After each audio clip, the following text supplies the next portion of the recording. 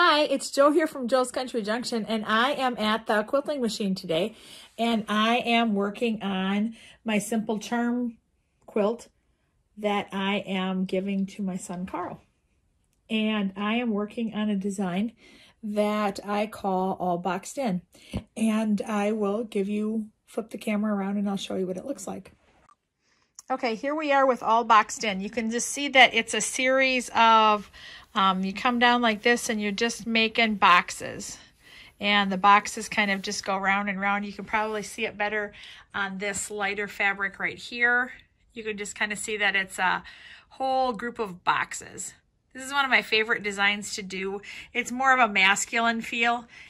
Here you can, this block is done, but you can't even see it on there. But you can go over here and see this block. Maybe you can probably see it best if I just kind of focus right here. And so I'm going to show you how to do this boxy design. It's really pretty simple and easy. It's one of the first quilting motifs that I started doing. I do this a lot. Well, I do it some on square quilts. I do it a lot on baby quilts. If you're looking for like a masculine look to the quilting pattern, I really like this. So I'll take you over to the whiteboard and we can check it out there.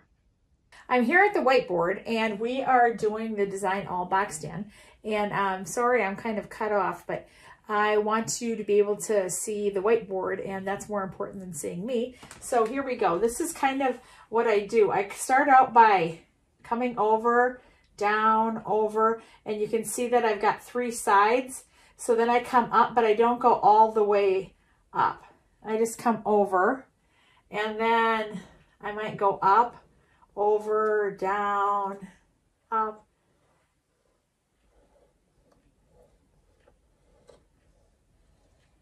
I don't know if you're kind of getting the idea, but then you can kind of change directions a little bit. The idea basically is that you close off and you make these boxes, but you don't go all the way like to make a traditional end to a box. So we're going over, we want to travel, we want to get over into here, so then we're just going to make a half a box so we can fill that space in there. And you just go like this, and you keep making your boxes. Mine are kind of wonky because my hand can't go quite the way it needs to. But you can see that you can put in longer pieces to get yourself to be able to travel.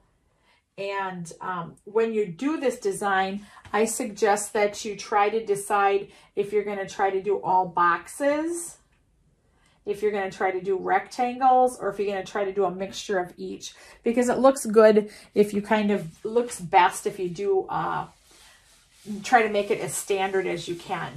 And so you can really get really super picky with it, and you can try to do all boxes, you know, and all squares, and you try to get your squares to be, you know, very much the same size.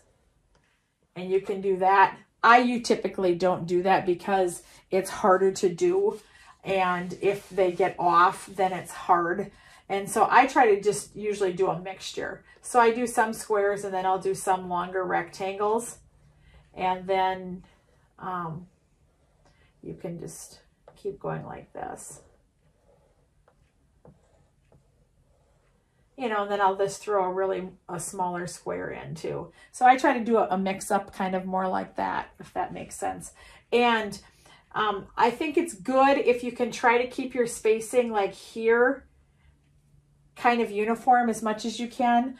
I don't know, overall, I just really love this design. It's really quick and easy to just jump on the machine and go. So I'm going to do it one more time for you, and you can watch as I go.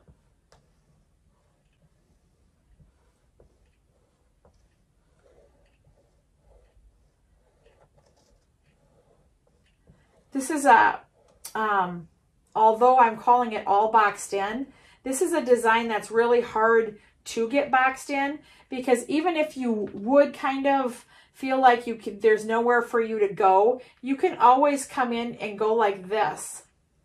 And how you see how I just crossed that right there, and that wasn't as much as a box. I don't recommend doing that all the time, but if you get into a tight squeeze, you can do something like that. And it's easy to get like this space filled in here where you just come down and then you just fill that space in right here. If you want to put a rectangle.